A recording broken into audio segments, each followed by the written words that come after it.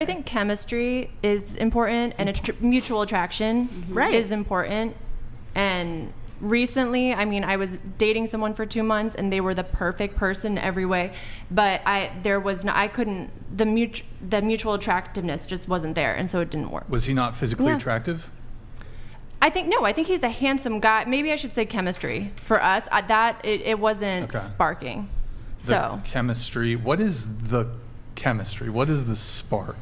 I don't know, but what I've learned is that you need it. I wish it was to my chagrin that the spark didn't go off, but it is just, I think it's that thing that makes you, that draws you to that person initially, and so. Was he kind to you? He was he is the most incredible guy. Everything was perfect, and I was like, what is wrong with myself? Yeah, what is wrong with you? I don't know. What is wrong with you? You can ask all my friends. I was like, what is who broke it off? We mutually decided. I went to Montana for a month, and we didn't talk for a week, and then we called, and we were like, yeah, I think he felt less pressure during that week of silence because he felt like he was constantly trying to impress me, and I just wasn't pressed. I wasn't like thinking about him, and so that's how I knew. So I mean, amazing guy, but it just, I don't know. Unless I gaslit myself subconsciously and didn't know.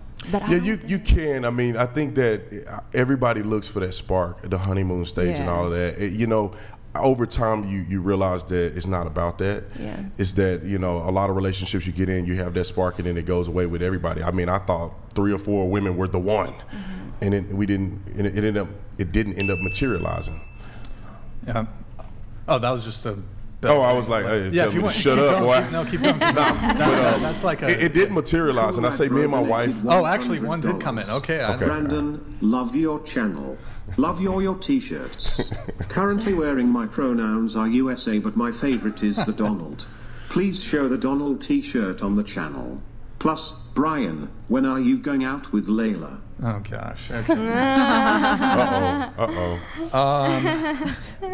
The Donald T. Do you have one? Yeah, I actually wore it on the airplane, but it's the Donald Trump shirt. Oh, okay. He a gangster. He got tattoos and stuff. Everybody loves that shirt. Yeah. So as far as Layla goes, just to clue anybody in here at the table or people watching who have no idea, Layla is a woman who's been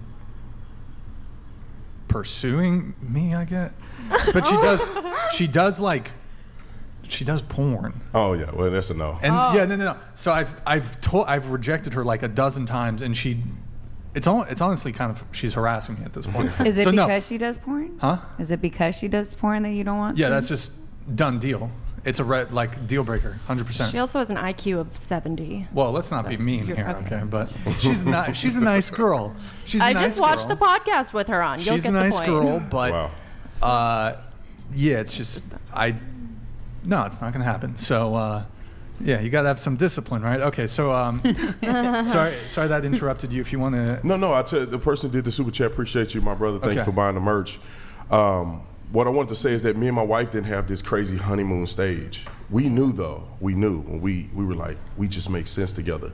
And I was 34 and she was 36, 37 when we got together. So we knew, but it wasn't some miraculous sparkling in our eyes that we encountered. It was more of a mature, we're in the same place in life. We enjoy one another's company and we want to pursue life together. It didn't have to be some crazy shenanigans. But I'm not saying that people don't deserve that. But you just don't want to overlook an incredible man that can add value to your life just because you don't feel that spark. You know, I'm not trying to be a counselor on here, but at the same time, you might want to revisit it because it's rare to find a man that you feel that way about, and that that's a really good man. It's really good men are hard to find, to be quite honest. The same thing with women. If you're a really good, incredible woman, you know that chemistry would be hard to find. Yeah, that's to almost some degree the vibe. There's a whole bunch of words for it: the vibe, the click, the spark, the butterflies, the lightning. All these terms for it, right? I almost wonder, and at least it's the case for me, it seems to be it's more so something that women need is the click or the spark. But why can't that either be something that develops? Because I think that the click or the spark is almost in the same category as love at first sight. Most of us would agree that we don't immediately fall in love with somebody. So why can't it also be the case that we just don't immediately fall into the click? Maybe that could be something that can take time to develop. But people, because they've had it in the past where, oh, I have it, I feel the click, the spark instantly, they feel like they need that in all their relationships going forward. My question is, if the click or the chemistry or the vibe, the spark, whatever term you want to use is, you felt that with a guy before. Has every girl here felt that with a guy before? Yeah. Okay. Yes. That obviously, it's apparent to me, well, we haven't gone through the relationship status on everyone. You're no longer with that guy. It's clear to me that the click, the spark, the whatever it is, like for you, for example, have you ever felt the click with a guy and it ended really badly? Yes. So it's not clear to me if having the click and the chemistry precludes you from the relationship continuing, from having a good relationship. So I don't know. Well, whatever. Yeah, I think communication is key too. Because, I mean, maybe both of you guys are going through something. Maybe you got out of a tumultuous relationship, or maybe you got some stuff you need to take care of with, you know, whether it's going to counseling or whatever the case may be. And so does he.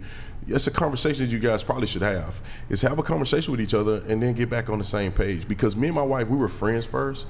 And so we would talk about all our stuff first. I never thought about dating a day in my life. I would never move to California, so it seems as if we weren't going anywhere. But we developed a friendship first, and then we knew. And it was practical.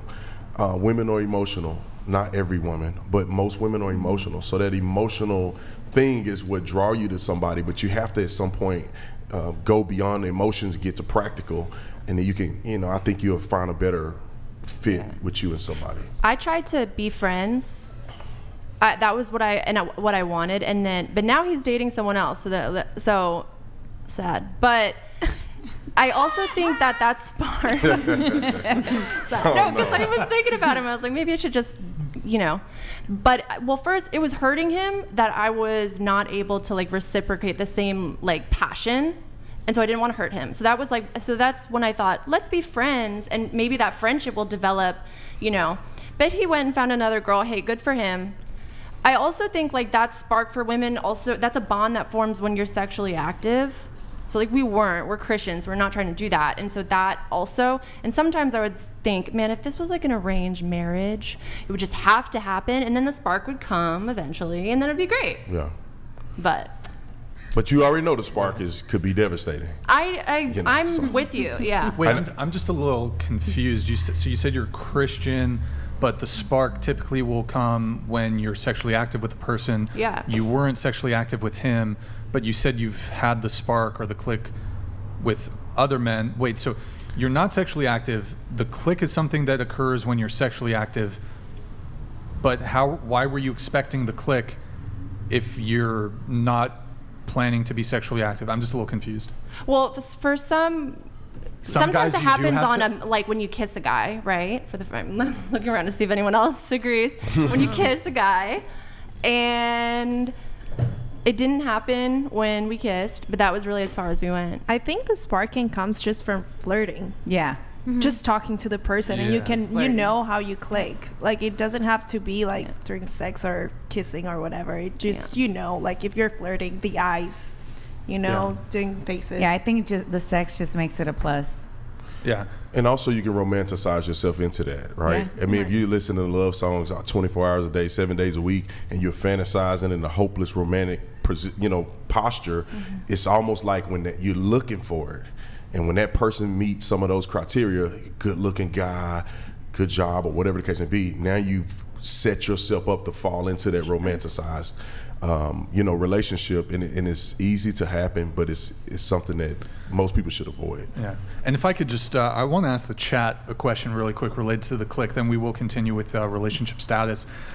So the click, vibe, chemistry, whatever you want to call it, I personally think it's not a great thing to look for, because I think it has absolutely no bearing on someone's quality as a long-term partner. I do think it happens to be the case that this is something that women are looking for more than men. Women are chasing this elusive click, or, whatever it is, fine.